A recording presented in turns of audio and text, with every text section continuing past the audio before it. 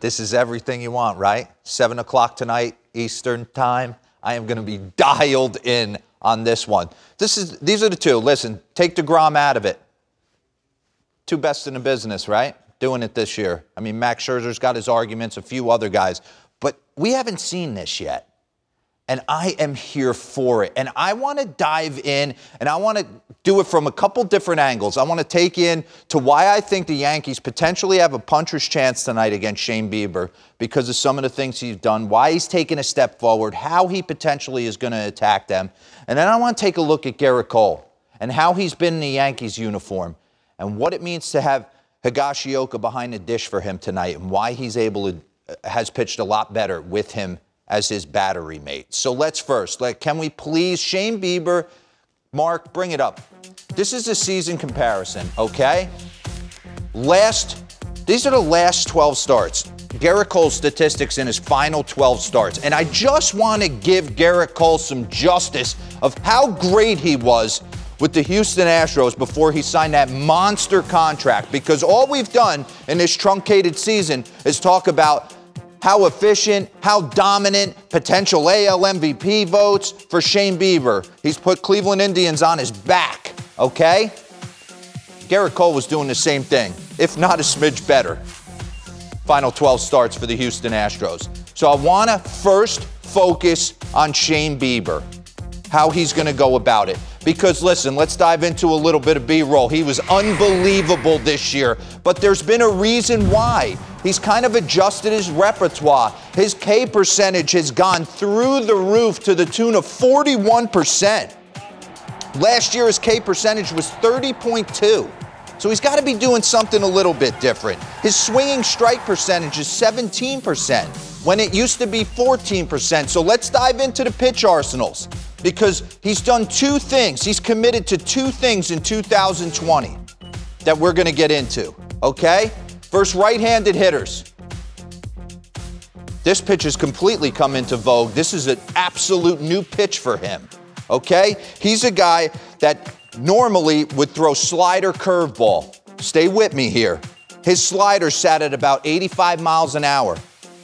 His curveball sat at about 84 miles an hour. So he's showing you two different variations, but they're in the same speed, especially to the right-handed hitters.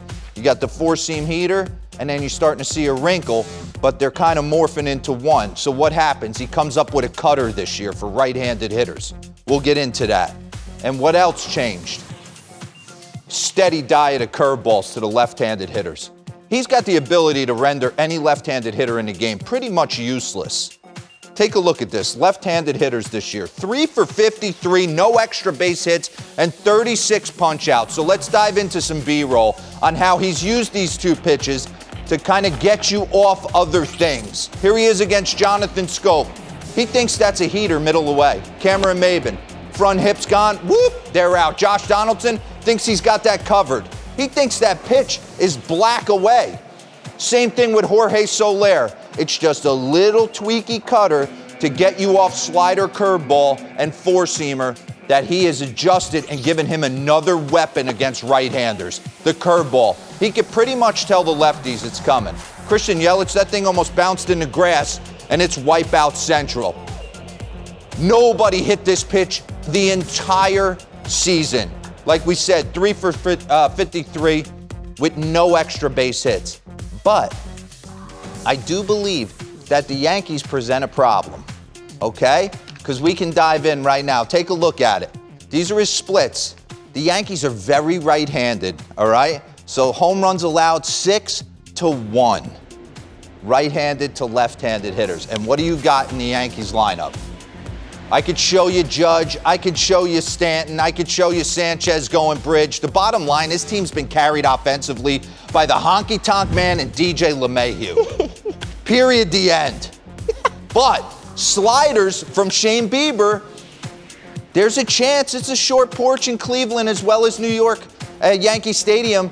DJ LeMahieu fears nobody, and you know this oily bohunk's going to have a fourth button tonight. Chest hair popping out. He's going for it, Roflo. This is his moment. He led the league in homers, 22. And if Shane Bieber misses and hangs something, cutter, slider, whatever the case may be, a right-handed laden lineup might be able to jump him, bloop and a blast. Did you say he's an oily bow hunk? He is an oily bow hunk. I love every bit of it. Okay, so that's Bieber. So watch out for that tonight. You're going to see that little cutter. You're going to see four seams, some breaking stuff. Yankees pose a problem for him, though. They're not a left-handed laden lineup. The Aaron Hickses of the world, the Brett Gardners of the world, I don't expect them to do much damage in this game if Brett's in the lineup. Flip it now. Let's focus on Gerrit Cole, okay? Because the Yankees brought him over to win every game that he goes about it. So I want to dive in. He kind of got off, and he never said a bad word. Pause this real quick. He never said a bad word about Gary Sanchez. He actually lauded his work ethic and his craft and putting the time into becoming a defensive catcher. I think that affected his offense. But let's bring up the one board. Once Kyle Higashioka went in to the starting rotation and kind of became his personal catcher, because the proof's in the pudding. Can we bring that up real quick? Take a look at this. Splits by catcher. You got Gary Sanchez, 8 starts with Sanchez, 4 starts with Higashioka. And Anthony Castrovins talked about this right at the top of the show. The numbers don't lie. He's got a 1, gives up no homers. His strikeout percentage is a little up. His hard hit percentage is way down. Opponent OPS is 300 points down. But why is that? Why is he working better with Higashioka as opposed to Gary Sanchez? It has nothing to do with him going down to the knee, Gary Sanchez going down to his knee. It has to do with catching high strikes. Gerrit Cole is a guy who likes to bully you with the high heater. High heater, curveball, slider, get you up here, upstairs. And Kyle Higashioka has been dominant getting that call. You cannot deny this. Look at this. Bang! That's a ball. Ha! Pulling that back right there against Teoscar Hernandez. Randall Grichuk trying to duck it right there. How about Candelito right there? He thinks he's walking. Nope, nope. Let's readjust it. So take a look. Highest percentage of four-seam fastballs elevated since the start of 2019. These are the guys that use it to their advantage. And there he sits, 58.1%. That is his MO. He wants to throw high gas past you, get you looking up there. He could dominate you up there, bully you up there, then wrinkle something off that. And Gary Sanchez was not stealing him any strikes up there. Kyle Higashioka has done that. So this is a matchup. We can dive in. I just want to take you a couple low homes. Little low homes real quick because I love this. If you're in the box tonight, he's middle of the rubber right there. He's not trying to trick you at all. This is mano-y-mano. This is big-time stuff, and he can hit every quadrant that you want. So I cannot wait to see a hot Jose Ramirez, who has really put his name in the AL MVP conversation down the stretch, have to stare Gerrit Cole down right here. Run this. You can't come off the heater. For me, both these guys, you can't come off the heater.